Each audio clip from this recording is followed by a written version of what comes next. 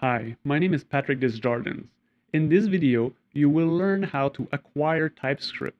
Depending on your background or how currently your configuration is, you may go one way or another. If you are strongly invested in the Microsoft infrastructure, you can opt to use TypeScript with the Visual Studio extension or through NuGet. NuGet is the preferred way if you are in the Microsoft ecosystem, since it is the official package manager. However, if you are in the Microsoft ecosystem in a situation that you cannot rely on NuGet, the extension to Visual Studio will let you handle TypeScript. In this course, we do not go into more detail about Microsoft's way to acquire TypeScript, mostly because it is an unpopular approach for people working with TypeScript even in the boundary of .NET and Microsoft. Most JavaScript developers use another package manager named npm. It is the de facto package manager to acquire external third-party libraries and frameworks. TypeScript is available in npm. Why should you use npm?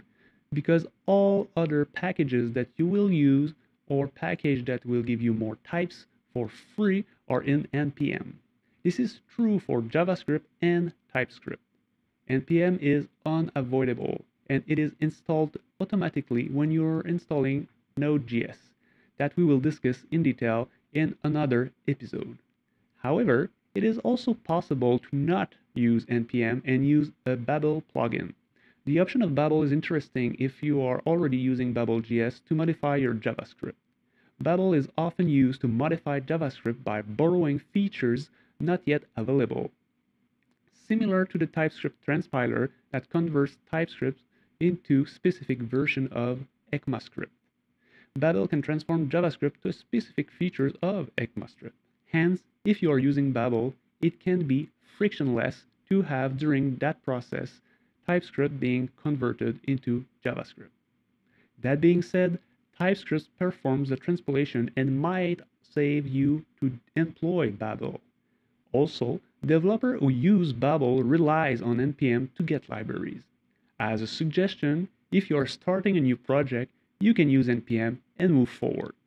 It reduces your environment of one tool and you will have the same end result. If you are interested to know more about Babel, in a later episode, you will have the chance to borrow a path for a JavaScript developer that wants to learn TypeScript, which has a lesson on Babel. To recapitulate, you can use Visual Studio with NuGet or an extension.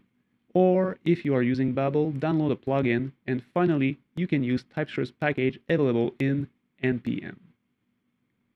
So here we are again. We are at a fork where you need to make a decision. Are you going to turn left or are you going to go right? Remember that any path is a good path since it is your path.